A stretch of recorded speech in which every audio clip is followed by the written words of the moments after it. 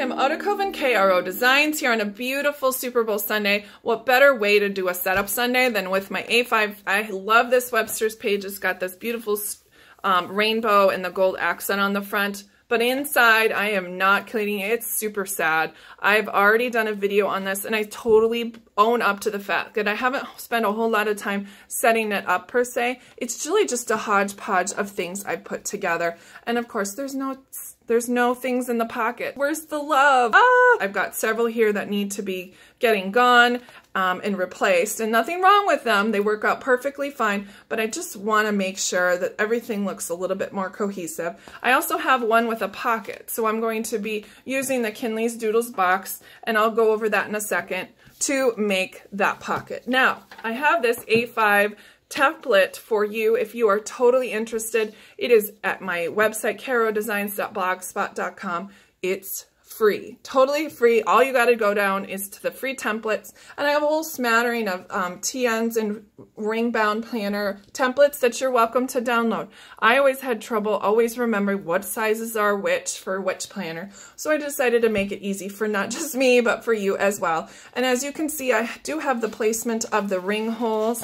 I did want to make sure that they're absolutely perfect, because you know how it is sometimes when you're turning and the holes don't line up perfectly, and I did that because not everyone has a hole punch, but I wanted to make sure you had, if you even had a single hole punch, you'd be able to do this dashboard template and the bookmark. So we're going to get started using our Kinleigh's Doodles box. Got 3 vellums, and this one is the first one. It's got these beautiful florals. This one is a beautiful floral as well. The acetate for this month has these hearts, no foil, but it's beautiful just the same. And who doesn't love a little rickrack as a vellum? And the papers are cardstock, so I won't have to laminate them. I can just use them as is. They are double-sided, so you can just go ahead and use them at your leisure.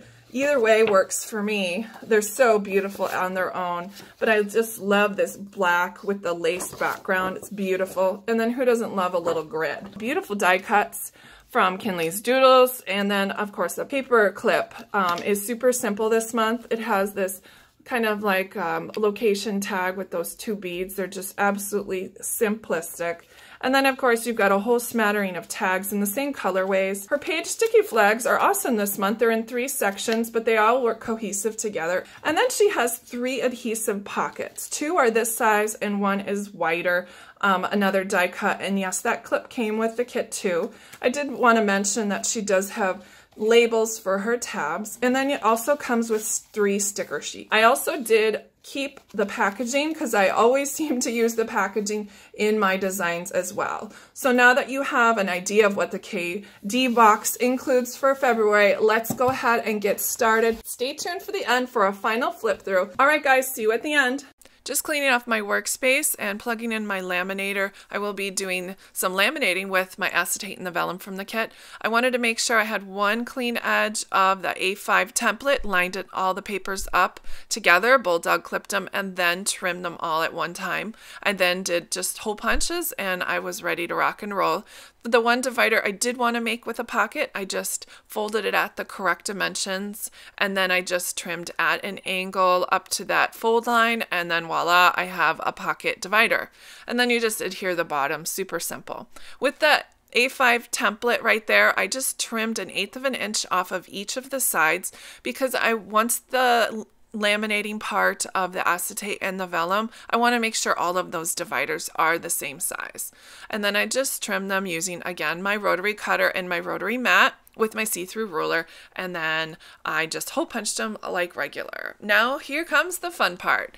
I took some of the packaging and made some page flags that were larger, and for that die cut I really wanted it to stand out not only physically but also visually, so I took some black paper to surround it so it would pop a little bit, and then just do some foam dots on the back. That rickrack you saw me fussy cut out was just from the paper, and then I used some of my own stash, that wood grain washi tape that I have, I thought would pair well with the black elements there. And then I just used some die cuts in the corner along with some of the stickers. That last one, that was super quick. That's all it was, is a strip of black paper and one little die cut.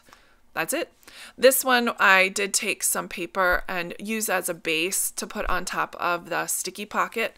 And then this one I love. I took all of the pieces of paper that had the same pattern on it, and then I did take off the cardstock backing of the packaging so it would be thinner. So like cardstock and packaging has different layers. I just peeled off the top layer so it would be a lot thinner, and then I just went ahead and just cut a slit in one of them and then stuck those sticky notes in there.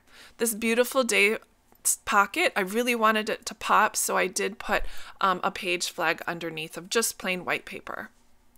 This one I wanted to take the acetate and then I laminated it, but on the back side, as you can see those hearts, those I just spray glued on the back because I forgot to put it in the laminator, and it works just fine.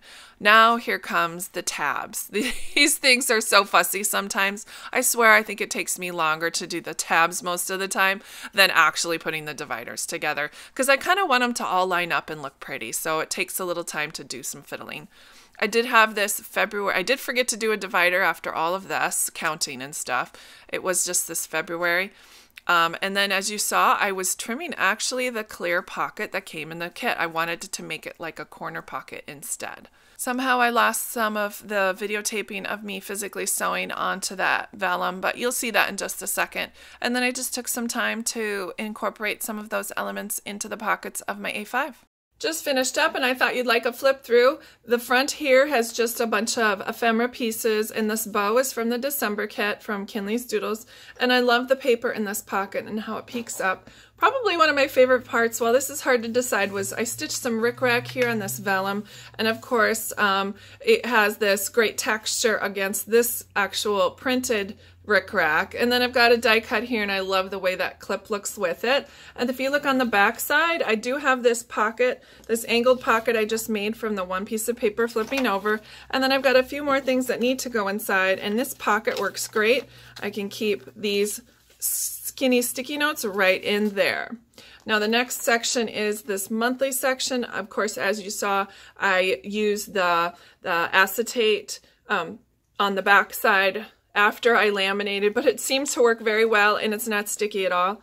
The next one is the list. I love this page. Always good to do a simple black and white.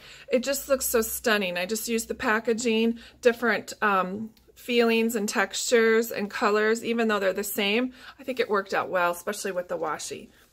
The next section is this meals. Very simple, just the washi tape, black paper, and this die cut. Very classic. Next section is this book section. Again, I have this sticky note pocket here, again with some die cuts, and then one of my favorite clips I've ever had right there. The next section is projects. This is the see-through projects page. I think what I'm going to do is go ahead and clip that under there since it all can work together. I can always add more stuff on the front as I need it. This next section is one of my favorites as well. I guess I like a lot of them, but I love this die cut. And then I did mount it on black paper so it would pop a little bit more. And then I did do some fussy cutting with the rickrack. Again, some packaging and some more extra paper. Here is that tag that I put together. These are from just in my stash, ready to go. And it's super simple, just 3 pieces of paper and a couple ephemera pieces. All right, the back side on the finances is super simple. I just have that February here, which means I get to trade it out soon. And then I have a pocket here to add, and I did round it. All right, thanks guys. I really appreciate you being with me. And don't forget to like and subscribe. I'd love to see you back on my channel for next time. Thanks guys. Bye-bye.